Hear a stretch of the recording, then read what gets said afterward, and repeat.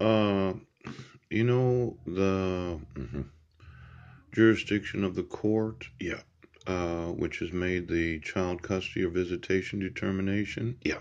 hmm the actual court that decides the dissolution of marriage is the United Nations, yeah. And as much as you didn't want to go through all the necessaries to do what the law requires, yeah. Um, it's international, yeah. Now, kidnapping as a federal jurisdiction, kidnapping within the special maritime and territorial jurisdiction of the United States, yeah. As much as a lot of women, they say, well, it's just too much work. I'd have to go to welfare. I'd have to show them the United Nations marriage certificate. Yes. I'd have to explain to them that I need them to provide an attorney to represent me. Yeah. And then they'd have to do whatever they do. Yes. Now, it's not like we're the only United Nations marriage in the United States. Yeah.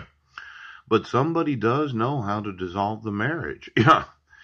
And someone said, well, we'll just do it this way.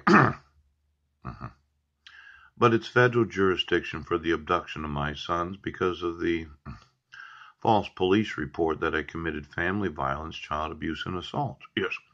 Then there's the refusal to acknowledge the stipulation and order, the expungement, the intimidation of the respondent at the time of serving the dissolution of marriage, the deprivation of my right to not consent to the service of the actual summons of dissolution of marriage, yes, and then your obligation to find out how to dissolve the marriage. Now, for all of you state and federal employees that are just too busy, I'm going to sue you. Pooch.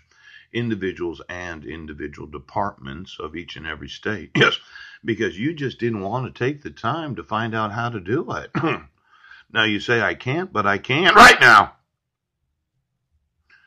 Now, why don't you go ahead and you find out how to dissolve a United Nations marriage? Yes, because as much as you say that I don't know what I'm talking about, I think I do. And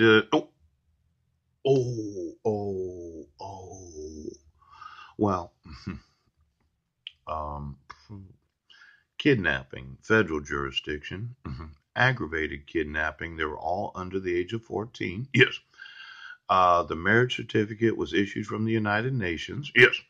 And it's international, federal jurisdiction, aggravated kidnapping that quite possibly involves a lifetime in prison. Now, you know my feelings about this whole imprisonment of those that are oaths, badges, and attorneys. Yes. I want you to go away for as long as possible. Now, if you could just do what the law requires right now.